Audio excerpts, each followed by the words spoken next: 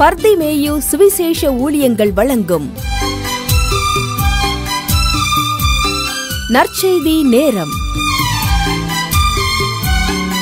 தேவ செய்தி pastor Pr.R.Augustine. இந்த நாளில் உங்களோடு மறுபடியும் எப்போதும் போல சந்திக்கவும், தேவனுடைய வார்த்தையை உங்களுக்கு சொல்லவும், நானும் கற்றுக்கொள்ளவும் ஆண்டவர் கொடுத்திருக்கிற இன்னும் ஒரு தருணத்திற்காய் ஸ்தோத்திரம். நான் ஒவ்வொரு நாளும் நினைப்பது அதுதான். வாழ்க்கையில் இருக்கிற வரைக்கும் அவர் நமக்காக மரித்தார், நாம் அவருக்காக என்ன செய்திருக்கிறோம்? இந்த கேள்வி எப்போதும் எனக்குள்ளும் எழுவதுண்டு. ஏன்னா இந்த உலகத்தில் ஜீவனை தருகிறதை பார்க்கிலும் மேலான அன்பு இந்த உலகத்தில் வேற ஏதாவது இருக்கா? இல்லை. தன் ஜீவனையும் நமக்காக கொடுத்தார். அப்படி கொடுத்து நம்மையெல்லாம் மீட்பதற்கு ரத்தம் சிந்தி மீட்ட அந்த தேவன் நம்மிடத்தில் எதிர்பார்க்கிறது என்ன தெரியுமா? உனக்காக நான் மரித்தேன், எனக்காக நீ என்ன செய்தாய்? எனக்கு அன்பானவர்களே, ஒரு ஐஸ்வர்யவான் கூட கவலைப்பட்டான். என்ன கவலைப்பட்டான்? அவன் மரித்தான். மரித்து அவனை கொண்டு போய் எரி நரகத்திலே போட்டார்கள். அப்ப அவனுக்கு இருந்த கவலை என்ன தெரியுமா? எனக்கு 5 சகோதரர்கள் உண்டு, அவர்கள் கூட இந்த இடத்துக்கு என்ன செய்யக்கூடாது, வந்துடக்கூடாது. இன்றைக்கு எத்தனையோ சகோதரர்கள் அழிந்து கொண்டிருக்கிறார்கள். அழிந்து போகிற ஆத்துமாக்களுக்காக நாம் தினமும் ஜெபிக்க வேண்டும், ஓடி ஓடி உழைக்க வேண்டும். அதற்குத்தான் தன்னுடைய ஜீவனை நமக்காக கொடுத்தார். ஒவ்வொரு நாளும் நான் எழுந்த உடனே என் மனசில் வர்ற கேள்வி அதுதான். இயேசு நமக்காக தன்னையே கொடுத்தாரே. அதனால தான் நம்ம பாடுறோம், தந்தானை துதிப்போமே, திருச்சபையோரே பாடி தந்தானை துதிப்போமே. விந்தையாய் நமது இந்த உலகத்தில் விந்தை கிறிஸ்துவாய் வந்த அந்த மன்னாதி மன்னன் ஐயா வானாதி வானங்களிலே மீண்டும் வருவதை நாம் எதிர்நோக்கி காத்திருக்கிறோம். அவர் நம்மிடத்தில் வரும்போது கேட்பார், 5 தாலந்த கொடுத்தேனே, என்ன செய்தாய்? 2 தாலந்த கொடுத்தேனே, என்ன செய்தாய்? கொடுத்தவைகளுக்கு கணக்கு கேட்பார்.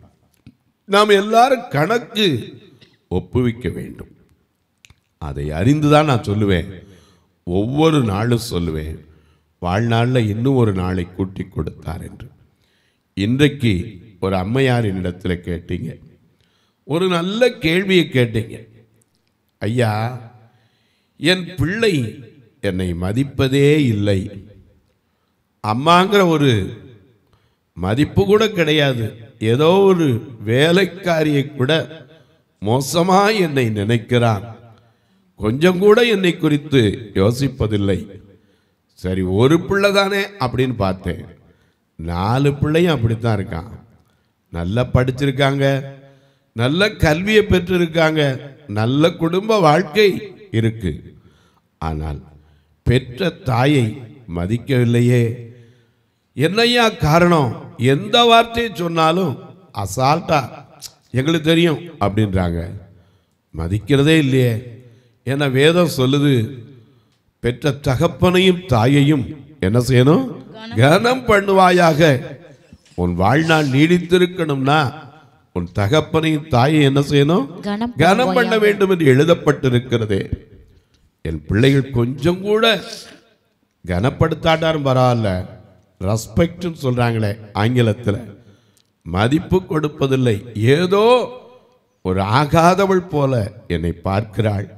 என் பிள்ளைகளுக்கு நீங்கள் ஜெபிக்க மட்டுமல்ல, பிள்ளைகளை எப்படி நடத்த வேண்டும் என்பதை குறித்து கொஞ்சம் தெளிவாக சொன்னீர்களானால் இனி வருகிற காலத்தில் சந்ததிகள் அதை கேட்டு தன் பிள்ளைகளை நடத்துவதற்கு உதவியாயிருக்கும் என்று அங்கலாய்த்தீர்கள். உங்களுடைய அங்கலாய்ப்புக்கு காரணம் நான் முதலாவது சொல்லுவேன், பிள்ளைகளை நடத்த வேண்டிய விதத்தில் நாம் நடத்த வேண்டும். அப்படி நடத்தி இருந்தா அவ எந்த வயசு வரைக்கும் முதிர் வயது வரைக்கும் அதை என்ன செய்ய மாட்டான்? விடவே மாட்டான். உடைய வேதாகமத்தை எங்கே இருந்தாலும் சரி தேடி கையில் எடுத்து ஒரு வசனத்தை திருப்புவீங்களா? நீதிமொழிகள் 22:6 எல்லாரும் தேடி எடுப்பீங்களா? அப்படி எல்லாரும் எடுக்கிற வரைக்கும் சேர்ந்து பாடுமா? ஒரு தாய் தீர்த்து வந்து தேற்றுவா, ஒரு தாய் தேற்று வந்து தேற்றுவா.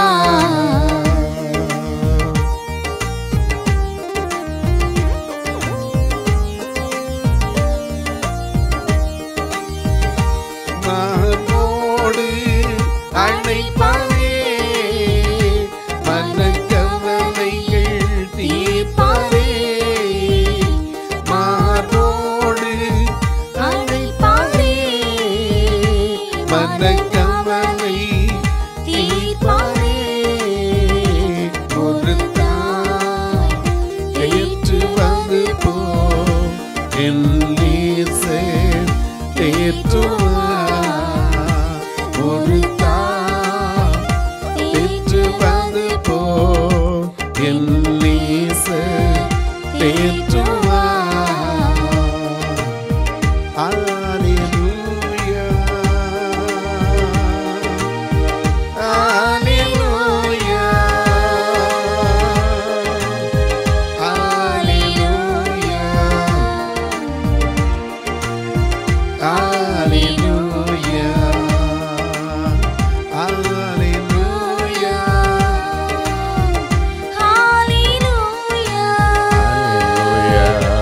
அல்லேலூயா, அல்லேலூயா,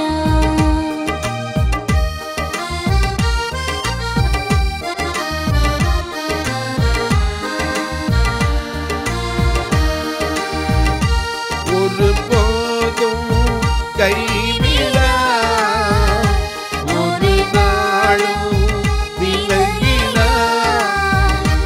ஒரு போதும் கைவிடா, ஒரு நாளும் விலகிடா. ஒரு தாய் தேற்று வந்து தேற்றுவா, ஒரு தாய் தேற்றுவது தேற்றுவா. அல்லேலூயா, அல்லேலூயா, அல்லேலூயா, அல்லேலூயா.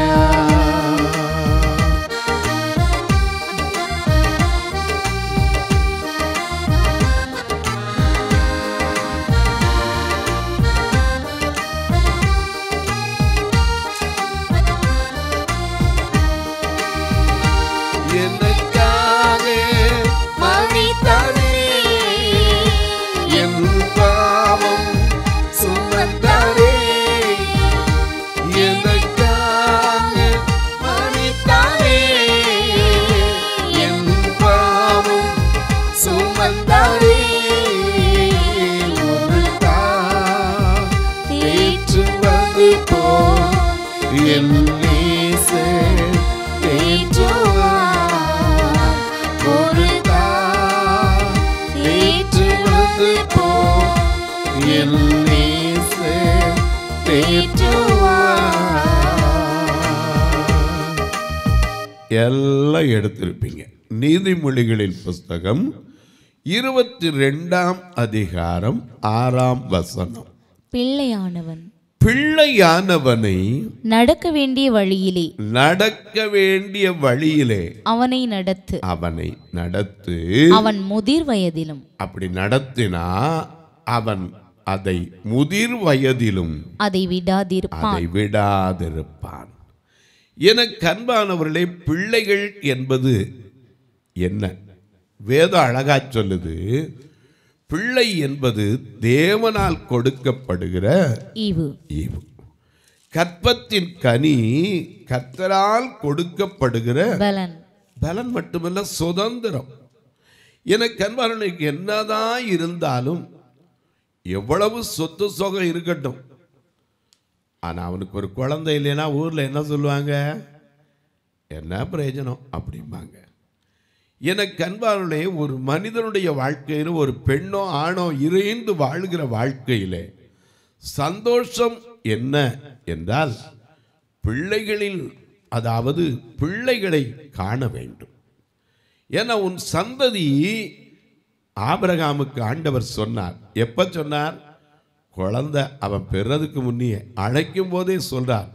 ஆதியாகமம் 12ஆம் அதிகாரம் ஐயா முதல் வசனத்திலிருந்து வாசிக்க கேட்க. கர்த்தர் ஆபிராமை நோக்கி நீ உன் தேசத்தையும், நீ உன்னுடைய தேசத்தையும், உன் இனத்தையும், உன் தகப்பனுடைய வீட்டையும் விட்டு புறப்பட்டு நான் உனக்கு காண்பிக்கும் தேசத்துக்கு போ. நான் உன்னை பெரிய ஜாதியாக்கி உன்னை ஆசீர்வதித்து உன் பெயரை பெருமைப்படுத்துவேன். நீ ஆசீர்வாதமாயிருப்பாய்.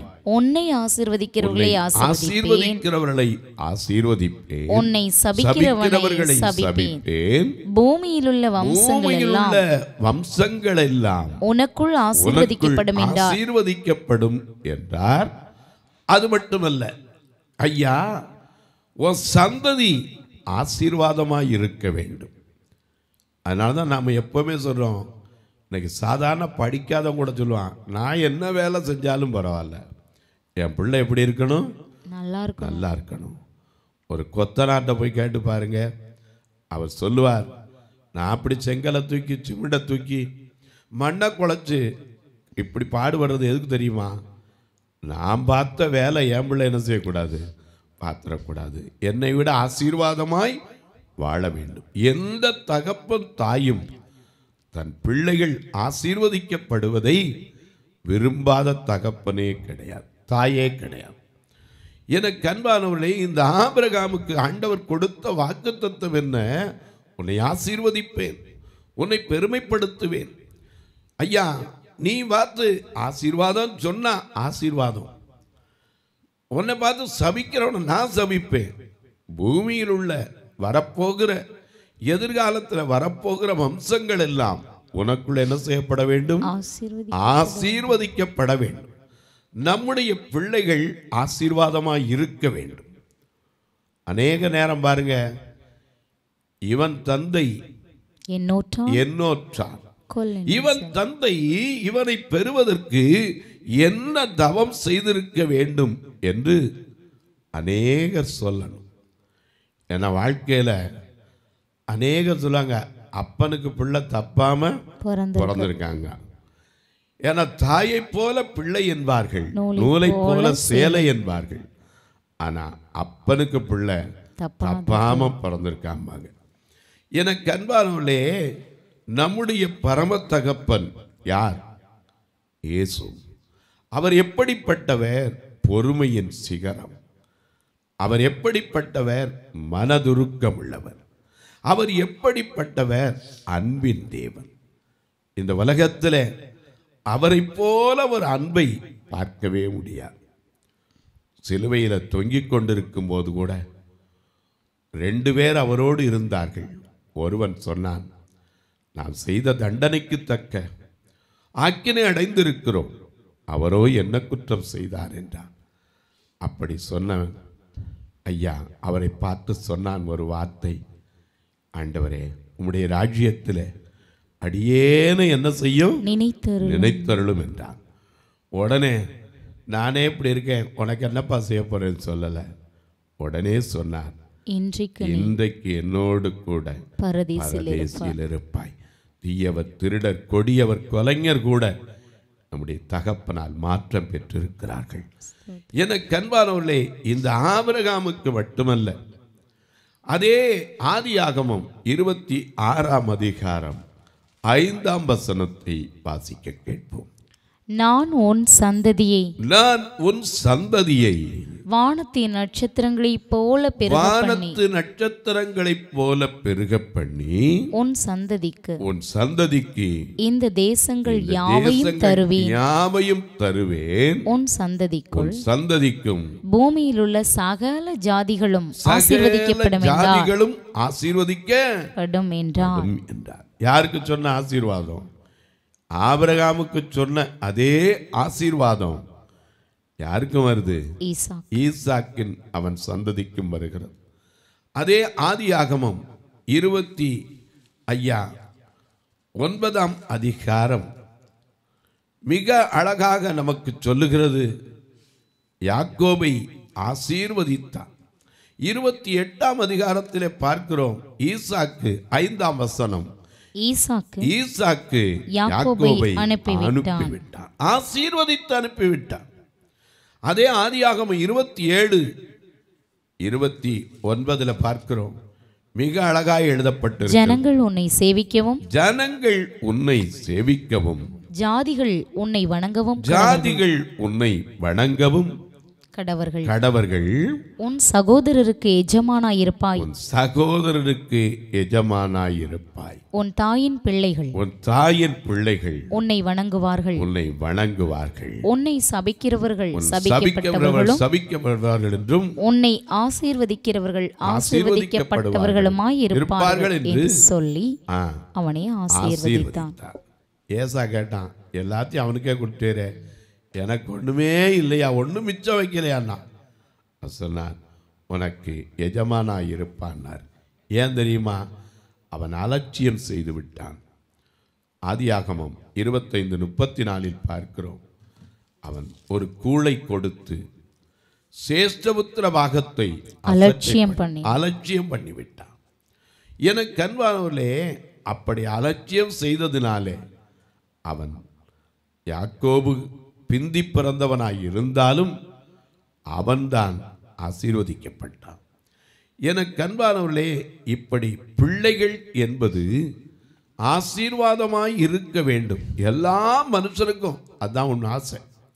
ஏன்னா பிறந்த நாளில் கூட சொல்கிறோம், உன் பிள்ளைகள் பந்தியை சுற்றிலும் 128ஆம் சங்கீதத்தில் பார்க்கிறோம், உன் பிள்ளைகள் உன் பந்தியை சுற்றிலும் ஒலிவ மரக்கன்றுகளைப் போல இருப்பார்கள். அதை மட்டும் சொன்னா பரவாயில்ல. ஒரு வாக்குத்தத்தம் இன்னொன்று அதுல அடங்கி இருக்கு. உன் மனைவிக்கு இருக்கு, பிள்ளைகளுக்கு இருக்கு. அது மட்டுமல்ல, 6ஆம் வசனம் 128, உன் பிள்ளைகளின் பிள்ளைகளையும் நீ உன் பிள்ளைகளின் பிள்ளைகளையும் இஸ்ரவேலுக்கு சமாதானத்தையும் காண்பாய். எனக்கு அன்பானுள்ள பிள்ளைகள் என்பது தேவன் தருகிற ஆசீர்வாதம். ஆமென். மறந்துடவே கூடாது. நாம நினைக்கிறோம் ஏதோ மாம்சீகத்துல ஒரு ஆணும் பெண்ணும் இணைவதனாலே பிள்ளைகள் கிடைப்பதல்ல. இந்த உலகத்துல எதையோ இனிமேன்னு சொல்லுவான். குழல் இனிது யாழ் இனிது என்பர் தம் மக்கள் மழலை சொல் கேளாதவர். ஏன்னா சில குழந்தைய பேசுகிற அந்த பேச்சு வார்த்தை கேட்கும்போது அது எத்தனை பெரிய சந்தோஷம். ஏன்னா ஒரு மனுஷனுக்கு குழந்தை இல்லைன்னு சொன்னால், வேதத்தில் பார்க்குறீங்க, அன்னாள் என்று ஒரு பெண்ணை குறித்து பார்க்கிறோம். அவள் பிள்ளை இல்லை, ஆகையினால அவளுடைய சக்களத்தை அவளை அனுதினமும் மனமடிவு செய்ததை நாம் வேதத்திலே வாசிக்கிறோம். ஏன்னா அன்னாள் போய் மிகவும் அழுதாளாம். எதற்காக? 1 சாமுவேல் 1ஆம் அதிகாரம் 10ஆம் வசனத்திலே வாசிக்கிறோம். அப்பொழுது அவள் போய் மனம் கசந்து மிகவும் அழுது கர்த்தரை நோக்கி விண்ணப்பம் பண்ணி சேனைகளின் கர்த்தாவே, அதான் விண்ணப்பம், சேனைகளின் கர்த்தாவே தேவரீர் உம்முடைய அடியாளின் சிறுமையை கண்ணோக்கி பார்த்து உம்முடைய அடியாளை மறவாமல் நினைத்தருளி உமது அடியாளுக்கு ஒரு ஆண் பிள்ளையை கொடுத்தார். எத்தனை தாழ்மை பாருங்க. உமது அடியாள், உமது அடியாள், உமது அடியாள். எனக்கு அன்பானவர்களே, இந்த வார்த்தை மரியாளுடைய வாழ்க்கையிலும் பார்க்கிறோம். ஆண்டவருக்கு அடிமைன்னு அவள் போய் மிகவும் அழுது மனம் கசந்து அழுதாள். அவள் என்ன சொல்றா? உமது அடியாளை, சிறுமையை கண்ணோக்கி பார்க்கணும். உமது அடியாளை மறவாமல் நினைத்தருளி எனக்கு ஒரு ஆண் பிள்ளை கொடுத்தால் அவன் உயிரோடு இருக்கும், அவன் உயிரோடு இருக்கும் சகல நாளில் நான் அவனை கர்த்தருக்கு ஒப்பு கொடுப்பேன். இன்னைக்கு எல்லாரும் அப்படி சொல்லி கேட்கணும் இல்லை. ஒரு குழந்தை இல்லைன்னு சொன்னா எல்லாரும் ஆண்டவன்ட்ட இப்படித்தான் கேட்கிறோம். எனக்கு அன்பார்களே, ஆனால் என்னாலும் நம்மால ஒப்பு கொடுக்க முடியுதா? இப்படி கேட்டு பெற்றுக்கொண்ட சாமுவேல், அந்த சாமுவேலுடைய வாழ்க்கை கடைசி வரைக்கும் எப்படி இருந்துச்சு? சாட்சியுள்ள வாழ்க்கையாக இருந்தது. அவன் முதிர் வயதில் சொல்லுகிறான். 1 சாமுவேல் 12ஆம் அதிகாரம் முதல் வசனத்திலிருந்து பாருங்க. அப்பொழுது சாமுவேல் இஸ்ரவேலர் அனைவரையும் நோக்கி இதோ நீங்கள் எனக்கு சொன்னபடியெல்லாம் உங்கள் சொல்லை கேட்டு உங்களுக்கு ஒரு ராஜாவை ஏற்படுத்தினேன். இப்போதும் ராஜாவானவர் உங்களுக்கு முன்பாக சஞ்சரித்து வருகிறார். நானோ கிழவனும் நரைத்தவனும் ஆனேன். என் குமாரர் உங்களோடு இருப்பார்கள். நான் என் சிறுவயது முதல், நல்ல கவனிங்க, நான் என் சிறு வயது முதல் இந்நாள் வரைக்கும் உங்களுக்கு முன்பாக சஞ்சரித்து வந்தேன்.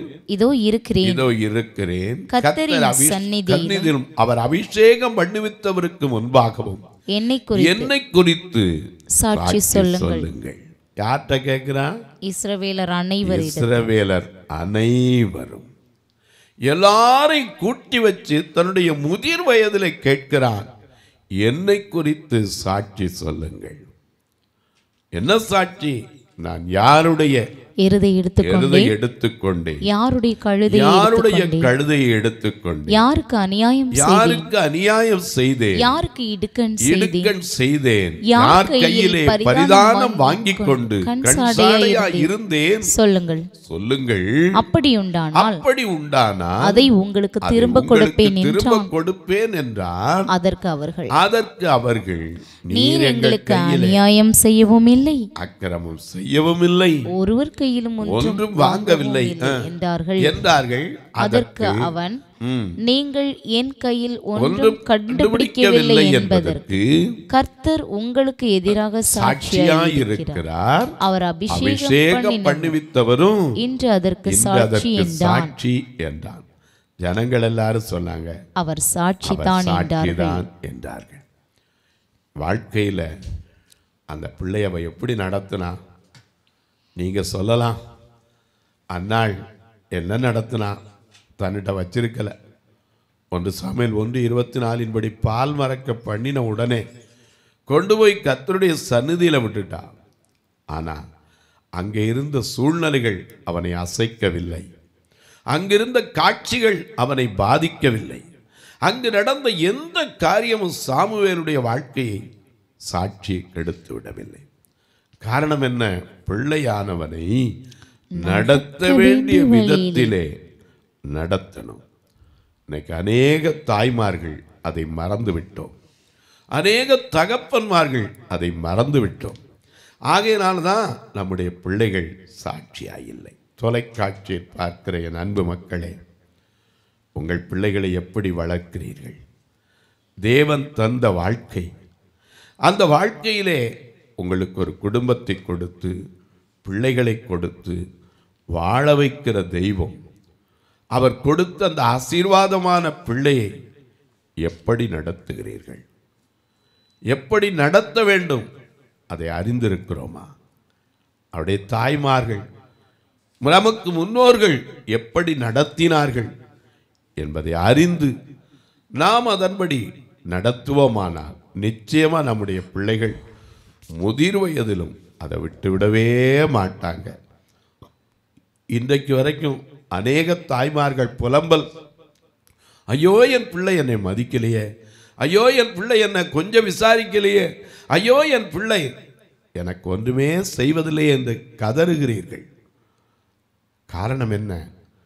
ஐயா, நடத்த வேண்டிய விதத்தில் நடத்தாமல் பிள்ளையின் மேலே பாசத்தை வைக்கிறது தப்பு இல்லை.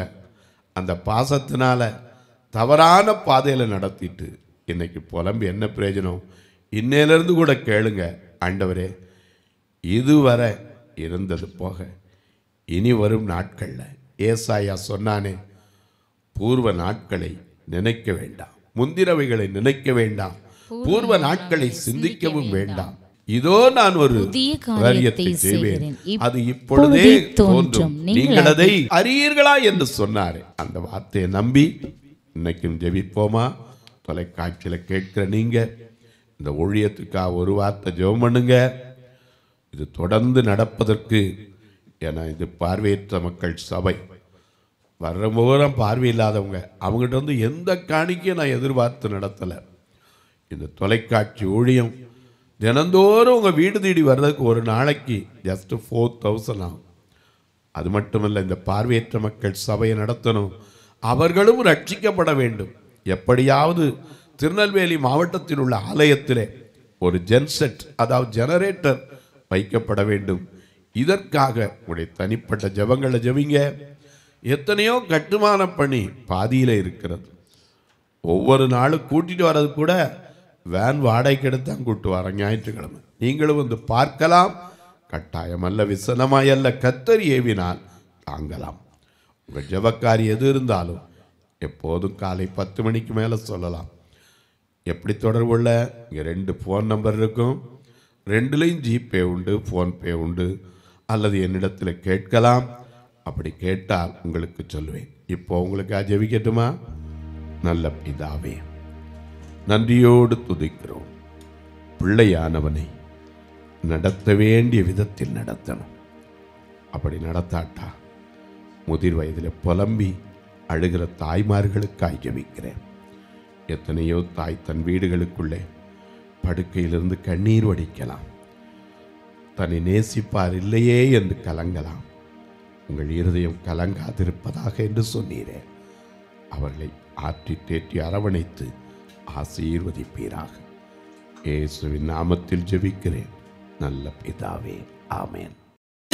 சபை ஆராதனை ஞாயிறு காலை 10 மணி முதல் 12 மணி வரை. இடம் பர்திமேயு சுவிசேஷ ஆலயம், அன்னை சத்யா நகர், இளமனூர் அஞ்சல், சக்கிமங்கலம் வழி, மதுரை மாவட்டம். பின்கோட் 625201 மற்றும் பர்திமேயு சுவிசேஷ ஜெப வீடு, plot number 107, Eden garden, Muthur, Tirunelveli. Pincode 627011. சிறப்பு உபவாச கூட்டம் ஒவ்வொரு மாதமும் 2வது சனிக்கிழமை காலை 10 மணி முதல் 1 மணி வரை நாகர்கோவில் YMCA ஹாலில் வைத்து நடைபெறுகிறது. மற்றும் ஒவ்வொரு மாதமும் 4வது சனிக்கிழமை காலை 10 மணி முதல் 1 மணி வரை திருநெல்வேலி புதிய பேருந்து நிலையம் அருகில் உள்ள கிரேஸ் ஹாலில் வைத்து நடைபெறுகிறது. எங்கள் எல்லா ஆராதனைகளிலும் கலந்து கொண்டு தேவனை மகிமைப்படுத்த அன்பாய் அழைக்கிறோம். உங்கள் உதாரத்துவமான காணிக்கைகளினால் இவ்வூழியத்தை தாங்க விரும்பினால் Pr.R.Augustine, account number 5021364331, IFSC code IDIB 000B066, Indian bank, BP குளம், Madurai. GPay number 98421819117, BGM ministries மற்றும் 9442559772, பிளைண்ட் மினிஸ்ட்ரீஸ் அகஸ்டின்.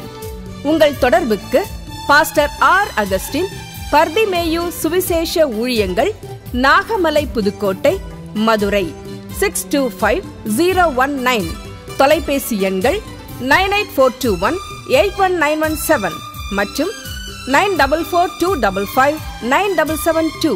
கர்த்தர் தாமே உங்களை ஆசீர்வதிப்பாராக.